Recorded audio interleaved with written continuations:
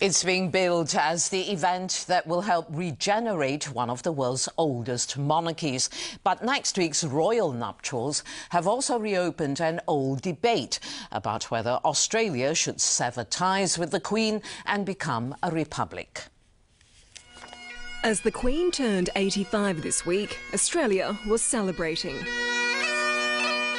We're more than 17,000 kilometres from Buckingham Palace, but these well-wishers are fiercely loyal to our constitutional monarchy. I think that the majority of people don't want a change, and with Prince William's 2 visits to Australia, it's shown a connection to the monarchy, particularly for younger generations. Here in Canberra, a smaller, more subdued gathering is underway of proud Republicans, organising a mail-out to their newest recruits. As royal wedding fever sweeps the country, some may think now is not the time to bring up the debate of a republic.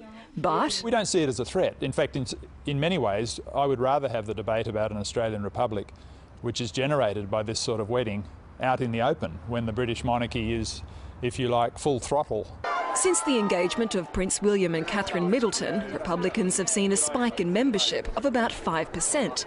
It's a small blip, but evidence that not everyone is gushing.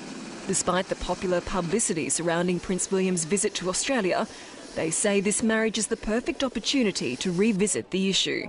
But I don't think he changes the argument. Australian national identity cannot fit well with a British monarch. British values, British heritage, British location. Republicans, led by Malcolm Turnbull, have travelled this road before. Surely we are good and great enough to have one of our own as our head of state. In 1999, a referendum saw 58% of Australians vote against a republic. The Republican movement is the first to admit their cause wasn't helped by a split over what form the republic would take. So too the confusing wording on the ballot paper. Defenders of the monarchy say the system simply isn't broken. Within that Westminster system, there is leadership beyond politics. The Queen is above politics. The Governor-General and the governors are above politics, and people know that.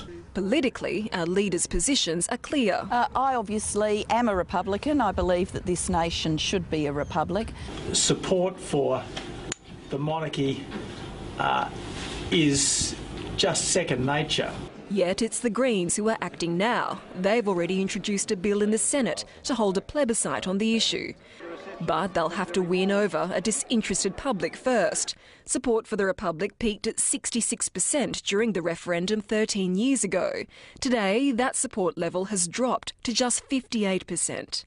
Monarchists say it's not a burning issue. The great majority of the population don't lie awake at night wondering who their head of state is and whether we're about to become a republic.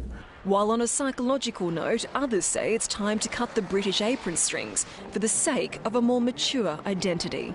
I've likened Australia to the 28-year-old young adult who still hasn't quite managed to leave home and become independent in their own right. While the Republic debate isn't making headlines just yet, it's clear both sides are in the fight for the long haul. Peter Jane Madam, World News Australia. And Peter Jane Madam will be covering the royal wedding for SBS from London next week.